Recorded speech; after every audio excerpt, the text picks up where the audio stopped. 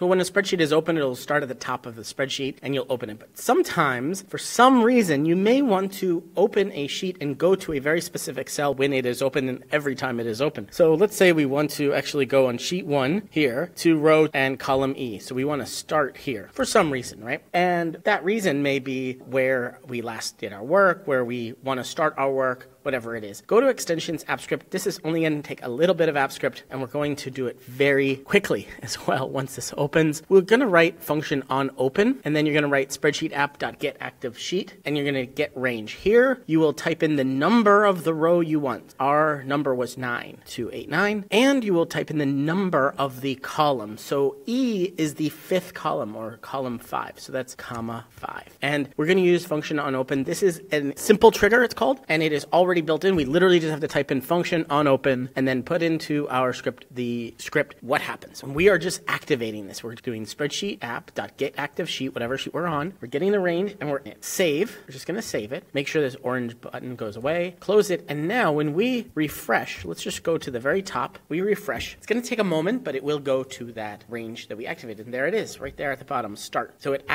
automatically went to exactly where we want it to go.